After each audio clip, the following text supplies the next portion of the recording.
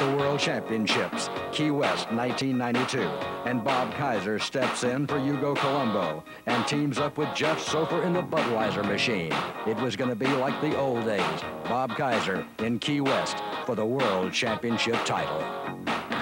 An international field had come to Key West for the World Championship, and Bob Kaiser was in his element.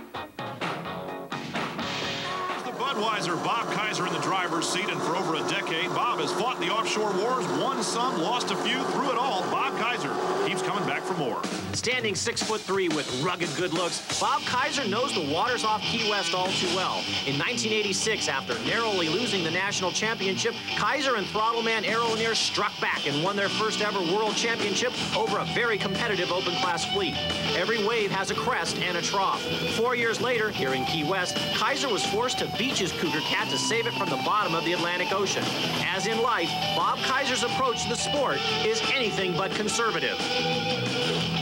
Yeah, well, I think that I've always been a very aggressive driver. I don't think, maybe people could say sometimes I'm not the smartest racer, but I don't think I've ever heard anybody say that I wasn't an aggressive racer. You know, in the rough stuff, we go for it, and we do keep ourselves up to in good condition. And sometimes when other people get tired and the going gets tough, you just got to stay with it and get stronger and go for it, and that's what we do best.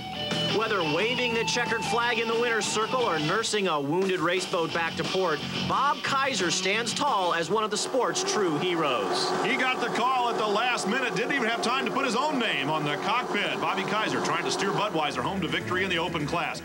After hundreds of miles of grueling ocean racing, Bob Kaiser once again finished high on the leaderboard.